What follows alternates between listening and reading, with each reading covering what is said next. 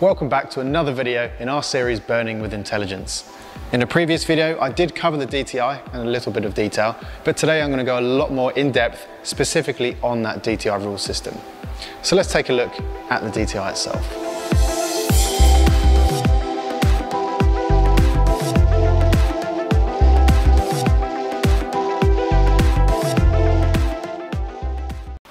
Here I have my DTI Rules configuration page. I have 10 rules here. I can create up to 100 of these. Let's have a quick look at some of the more basic rules that I have configured today. If I tap on number 1, at the top there, you can see on fault occurred, I'm going to send an email to myself. Now looking at this screen, there are 12 different settings that you can potentially configure. Some are in blue, which means they have been changed from default. Some are black, which means they are editable. Some are selected but grayed out, like your input selection in this case is a fault. That's because there's only one input selection, so we don't even give you that choice. And then down at the bottom here, we have 2 unused settings, number 11 and 12. That's because they're not relevant to this particular rule that we've set up. If I exit there and go into number 9, at the top, on ID1 fault occurred, I'm going to disable burner number 1. You can see there are various different options that we've set up here. These can differ rule by rule. So of course you can take inputs from your MMs, EGAs, the DTI itself, of course your input-output modules as well, but now we can take inputs from various gas and air pressure sensors. For example, let's say we've got a gas sensor in our main gas line, we can set thresholds based on that. Same for an air pressure sensor in your boiler room ventilation. Maybe there's multiple points on your gas train that you also want to monitor. You could monitor the level of an oil tank, we could take an input from a level sensing device in your DA tank, and we can generate various points of control, such as bringing on feed water pumps for your DA tank. We can send emails, generate alarms, even disable burners or change firing rates if we want to. So let's have a look on the DTI at some more of those intricate details of those rules. Okay, so for my gas pressure sensor, which is hooked up in my main gas line, I have 3 different rules set up. Different outputs, but the same input. So I've set up a threshold. When my reading from my main gas line pressure sensor drops below 1.8 psi, I'm going to do 3 different things, 3 outputs. First one is to send an email to emergency@autoflame.com. Second one is to select the individual firing rate for ID1, meaning the DTI is now defining what that firing rate is. And then my third output is just defining that firing rate. So if I tap on that, I can see I'm defining that as 25%. In my case, low flame hold. Rule number 5 is at 4 p.m, analog input 2 level, which in my case is from an oil tank. I'm going to send that level information to the plant manager at autoflame.com. Rules 6 and 7 again have the same input, so they are technically linked. These refer to analog input 1, which is from a level sensing device in my DA tank fed into my analog input board. When that reaches less than 20 inches, I'm going to do 2 things. I'm going to send an email to 2 recipients, in this case myself and the plant manager. I'm also going to energize digital output 1. So this could energize a relay to bring on a feed water pump for that DA tank. Now number 8 is for my oil tank again, so this is my analog input 2. Maybe I've got a level sensing device in there, some kind of device that can give me an analog input. So when that reaches less than 35%, I'm again going to send an email to the plant manager. Now finally we've got number 9 and 10. These again have the same input, so they are linked. When my EGA number 1 goes into fault, 2 things are going to happen at the same time. Burner number 1 is going to be disabled, and I'm also going to generate a non-recycling warning. Now the way I've set up the warnings in my DTI it's also going to energize that alarm relay on the back. So I can energize an alarm sounder from that if I wanted to. So let's have a look more in depth actually how to configure these specific rules. So now I'm in a specific rule. Let's have a read of what my rule is described as.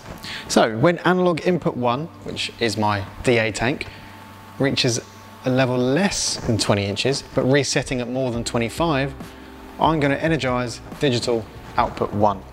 So what does all this mean? How do we actually set it up? As I said before, we have 12 various settings that we can potentially configure. If we start in a methodical sense, right at the top, setting number 1, this is where we can either disable the rule if we want to create it but not actually activate it at the moment. We can, of course, have it enabled, and we can delete it if we want to start fresh. Number 2 is now our input type. So you can see everything we do is just from a drop-down list. Input type, either your EGA, I/O module, pressure sensor, or the DTI itself. In our case, it's an I/O module. Setting number 3 is which I/O module. Is it number 1, number 2, all the way up to number 10. I've got this set as input module number 1. Next is which input on that board. Is it one of our 16 digital inputs or one of our 6 analog inputs? Well, I've got a level sensing device in my DA tank hooked up to analog input 1, so that is what I've selected. Next, setting number 5 is our output type. Exactly the same as what we've just done on the input. So are we outputting onto an I/O module? Are we sending an email? Are we generating a DTI fault? Or is there going to be some kind of control, your burner control? In our case, it's an I/O module. Number 6, which I/O module are we looking at? In our case, we're going to use that same I/O module number 1. Number 7 is our output selection. Is it one of our 8 digital outputs, those volt-free contacts, or is it one of our 6 analog outputs? Well, in my case, digital output 1 feeds a relay for my feed water to my DA tank. Next, number 8 is our rule function. Now this is really how you define what happens, what triggers this particular rule. So we start at the top, on. If we set this as on, we're going to perform an action when a digital input changes or an event occurs. So for example, if we see a particular input on the digital side, or do we get an error on one of our MMs, EGA, DTI, then we can generate this rule based on that. Copy and invert are both relevant to your I/O module. So copy, we're going to copy a digital input or event state to a digital output. For example, we see a digital input come in, we're going to send out a digital output. If we lose an input, we're going to stop the output. We're just copying that state. Of course, invert is the opposite. So we see an input, we're going to stop that output, or we lose an input, we're going to generate an output. At performs an action at a programmed time of day. So for example, that oil tank, we can give that level, send an email to the plant manager at 4 p.m. every single day. We can do that from this function. And finally, what we want is the threshold.